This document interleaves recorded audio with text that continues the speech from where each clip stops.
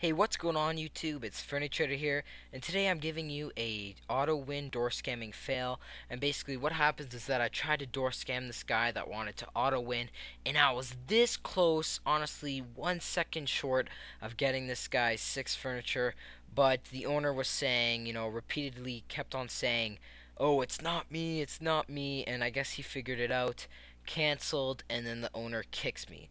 So honestly, I was pretty pissed at the moment, but I really wanted to share this with you guys because I was that close. And door scamming is really effective. I know I said this a lot of times, but anyway, you guys should start doing it. So that's basically it. Hopefully you like this little clip, and I'll see you guys later. Peace out.